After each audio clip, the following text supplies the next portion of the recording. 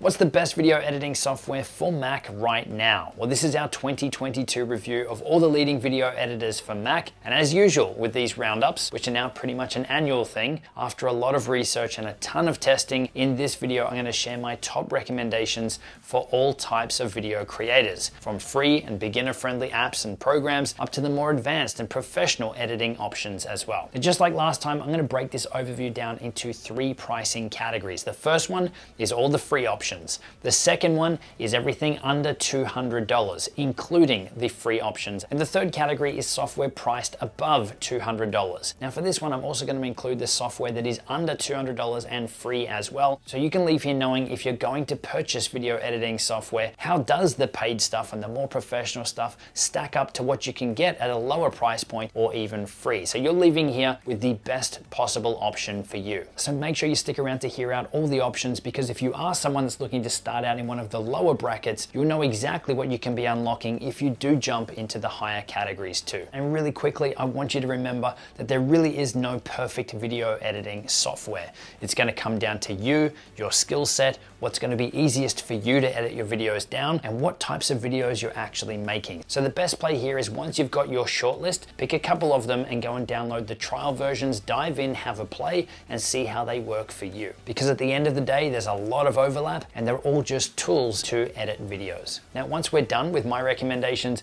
we're going to wrap up with 3 quick video editing tips that you can use to level up and speed up your editing in any application. Okay, so first up, free software. Now, typically what you would find with free video editing software is that there's a bunch of restrictions or watermarks, or it's not really free or they're not really that good. But don't worry, anything that I'm going to mention in here does not include a watermark and is going to be a full-featured video editor for you. So in this category, you've got things like iMovie, Shortcut, HitFilm Express, Davinci Resolve, Lightworks, Avid Media Composer First, VN Video Editor, OpenShot, and VideoPad. So from all of the trying, testing, researching to shortlist those down, my top picks go to iMovie, VN Video Editor, and Davinci Resolve. iMovie is probably the most popular editing software on Mac because of the price tag of being free and because it comes installed on your computer. And that's not to say that it's bad in any way. It is actually a really good option for someone who is an absolute beginner or someone looking to do simple edits fast and easily. The overall interface is really intuitive, it's simple, it's easy to find stuff, and you've got a lot of basic transition and effects and everything included in there as well. Now, iMovie is really the cut down version of the bigger brother video editing app Final Cut on Mac, but the two of them do share a lot of similarities. So if you are looking for something with a clear upgrade path to something more professional, then iMovie could be a great option. Moving into Final Cut, yeah, it's going to be a bit more overwhelming, but you will feel somewhat at home coming from iMovie, or at least you won't feel like you're starting again from scratch. Next up is VN Video Editor. This is one of my personal favorites. I think these guys are really pushing the editing space with their approach. So this one originally started as an iOS and Android app, and they've really just remade it again so it will work on desktop as well. But what I really like is they've brought that approach from editing on a smaller device over onto your computer, meaning that you don't need to dive into menus upon menus to find stuff. It's all a really intuitive, really easy to use interface, and you've literally just got buttons across the bottom for all the stuff that you're going to use most. This makes it so fast to edit, and it's a totally different approach to how most video editing software approach editing. There's a ton of built-in effects and transitions, and I really like the level of control you get over adjusting the colors and the look and feel of your video. But overall, probably the biggest standout thing for me is how fast and how powerful this app is. I've literally given it some crazy professional footage and it's just cut it like butter. And then building on from that craziness is Davinci Resolve. This is hands down the most professional video editing software on Mac for free. It is absolutely ridiculous what they are giving you access to for nothing. This is literally professional video editing software that people use to create Hollywood movies and that kind of stuff. So in terms of the tools and features and stuff in here, these are literally professional grade tools. You're gonna have so much control over everything to really be able to dial in your edit at a frame by frame level. But also there's dedicated areas in the software for audio creation and audio control, for motion graphics and animation, and even a specific area just for color grading and color correcting. And that's really where Davinci Resolve got its name, is as a finishing application for movies and things where people would come in and color grade their videos. Now, given that it is a professional tool, the overall interface and everything is not going to be as easy to use as iMovie or as VN Video Editor. If you are someone who is an absolute beginner, there is going to be a learning curve for you. you. We've got tutorials for a lot of the software that we're mentioning in here, showing you how to edit in those applications. So those will be linked in the description below. One really important thing to know though, if you are using an older computer or it's not a very powerful computer, Davinci Resolve probably isn't going to work too well for you. It is something that is CPU and GPU intensive, so you will want to have a decent computer to have it running really, really well. So to round out this category, if you're someone who's just after something basic, something that's going to work quick, something that you don't need all the bells and whistles, then iMovie or VN Video Editor would be the pick for you. VN's going to be a great all-rounder, even if you are someone who is more at that intermediate to advanced level because of the extra controls that you have in there. But if you are someone who's looking for the most professional toolkit and really looking for pro-grade software, then that's where you can't go past Davinci Resolve. So for me, my personal winner in this category, it is going to go to Davinci Resolve, just how it did last year. It is ridiculous that they're giving you access to pro-grade tools for free. So the next category then is the sub $200 category, all video editing software under $200, including the free stuff as well. Now, normally what you find when you start to pay for editing software is that you're unlocking all features of that software. So less restrictions, more features, and generally more performance and an overall better editing experience, because VN Video Editor and Davinci Resolve that I mentioned in the previous category, they kind of give you that for free anyway, but that's not most editing software. So in this category of sub $200, you've got things like Filmora and Filmora Pro, Adobe Premiere Rush, Move AVI, Wevideo, ScreenFlow, Adobe Premiere Elements, Lightworks Pro, and Power Director. So my shortlist for this category then comes down to Wevideo, Filmora, VN Video Editor, and Davinci Resolve. So Wevideo is an amazing online cloud-based editing solution. It's not like any of the other options we've got here. There's no need to download and install anything onto your computer. It literally just runs in your web browser, meaning it's a solid option for anyone who maybe doesn't have a really powerful computer. And because it's all run online, this makes it an amazing option for working collaboratively and working with remote editors or remote team. Now, this is also great if you're moving from computer to computer or between different devices, because you don't need to transfer and copy off all of your footage. It's all managed in the cloud. But one of the standout features for me is that you still don't need to have an amazing internet connection. Even if your internet connection isn't the fastest, you can actually start editing your videos down instantly while they're uploading in the background. And it's pretty crazy to see just how easy and just how fast it is to edit in here.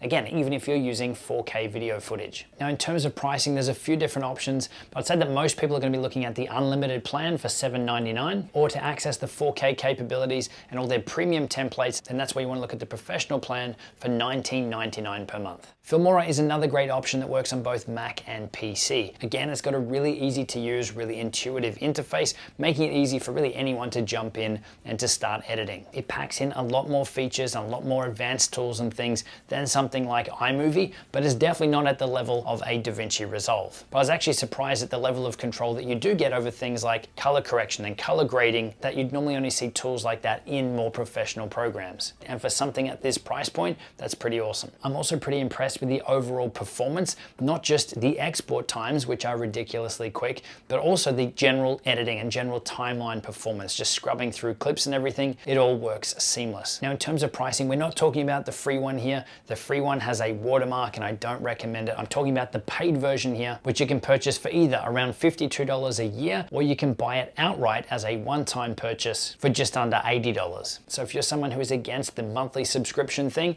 then it's awesome that you can buy it outright. But overall, to round out this category, if you are someone who does have a lower spec computer, or you're someone who wants to edit in the cloud, then Wevideo is your choice hands down. If you're someone at that beginner to intermediate level, this is where VN Video Editor or Filmora could be the perfect options for you. And again, if you're someone who is looking for the most professional video editing software out there, the free version of Davinci Resolve is going to be your pick in this category too. So to narrow this down and pick one winner from this shortlist, again, my top pick is going to go to Davinci Resolve. I feel like I'm just going to say this a lot. It is ridiculous what they're giving you access to for free. Literally professional grade tools. So that brings us to category number 3, where we include everything above $200. So essentially, this is best video editing software on Mac if you're happy to spend upwards of $200, what are your options, including the sub $200 and free options as well. Now, typically what you would find in this $200 plus category is where you're unlocking a lot more of the professional video editing suites, where you're getting the most amount of performance, the most amount of control and tools and everything to really allow you to get fully creative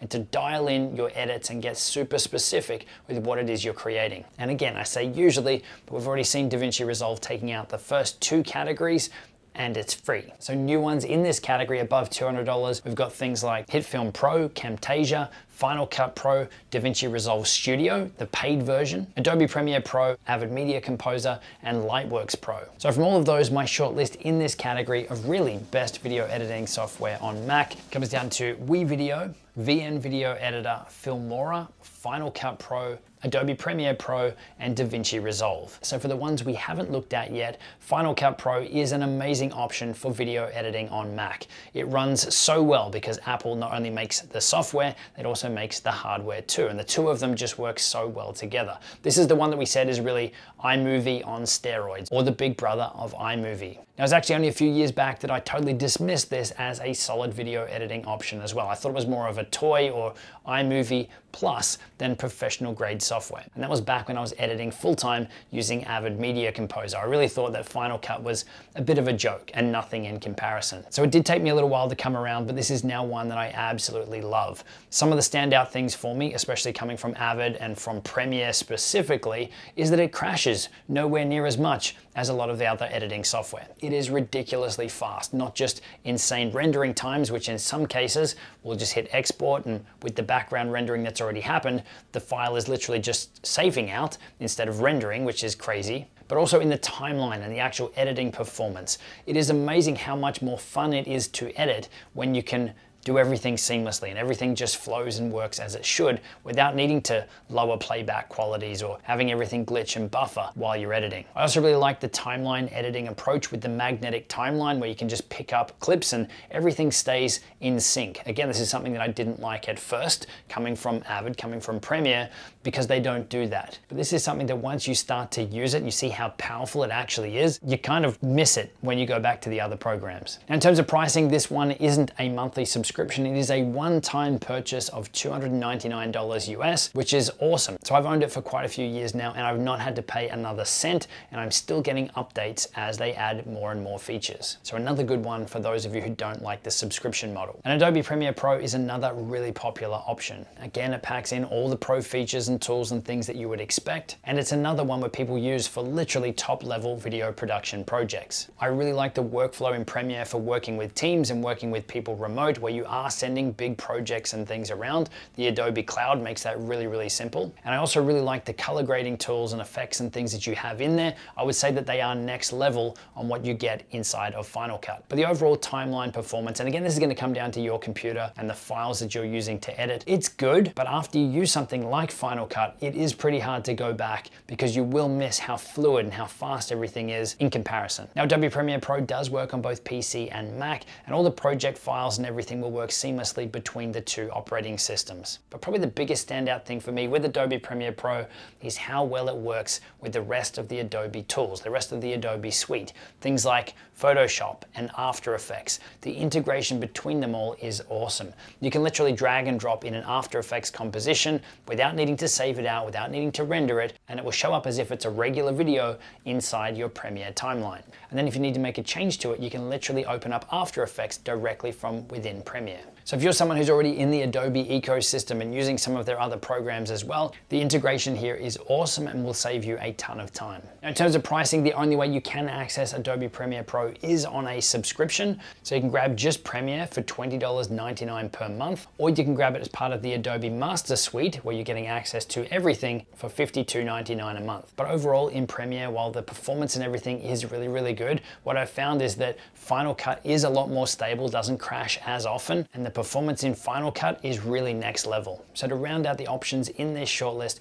if you are someone who has a low spec computer or someone who wants to edit in the cloud just using your web browser, Wevideo is the best option for you. If you're someone who's a beginner through to that intermediate level, then Filmora or VN Video Editor are going to be my top 2 picks for you. And then if you are someone who's at that intermediate to advanced level, someone looking for all the advanced features, the controls, the level of customizability, and someone who really wants to dive into the nitty-gritty of creativity and what you can do when you're editing, then you really can't go past Final Cut Pro, Adobe Premiere Pro, and Davinci Resolve. And really at that point, if you're deciding between those 3, it is going to come down to your budget, but also, as I suggested earlier, I would strongly recommend grabbing the trial versions of each and having a play around to see which one works better for you, for your skill set, and for the videos that you're creating. Because while they all are tools to edit video down, they will tackle it with a slightly different approach and tool set. But for me personally, my number 1 pick is going to go to Final Cut. I really like how fast it is, how easy it is to use, and how well it works with Apple's hardware, and just how much more fun and easy it makes video editing. But again, comparing that to what you're getting access to inside of Davinci Resolve is just crazy. It's amazing that they're giving you access to these pro level tools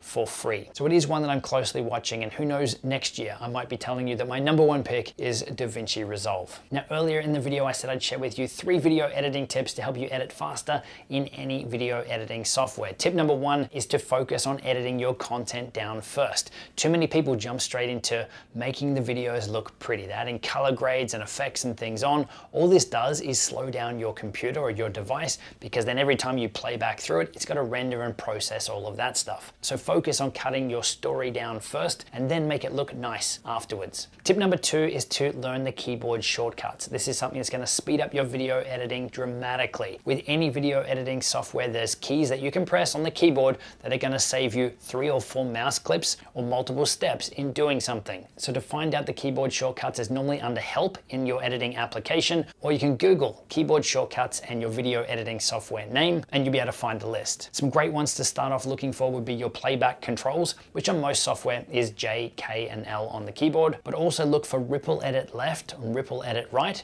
and you'll thank me when you see how fast they are. And tip number 3 is to not think that you need to create everything yourself. You don't need to go and learn Adobe After Effects to create all your own custom motion graphics. You don't need to go and film all your B-roll or overlay footage yourself. There's services like Storyblocks and Video Hive that have an amazing library of footage and motion graphics and animations that you can use in your videos, literally just drag and drop, and to customize up as you need. This is going to save you so much time, and in a lot of cases, it's going to give you a better outcome than you trying to create something or go and film something yourself. Now those are just 3 tips from our full video editing process guide, the Primal Video Method, where we take you through step by step the most efficient way to edit your videos down with minimal wasted time and rework, making the whole editing process much more fun and much easier. There's a link on screen now to grab your free copy of that guide, and don't forget we've got tutorials linked to a lot of these programs in the description box below. I'll see you in the next one.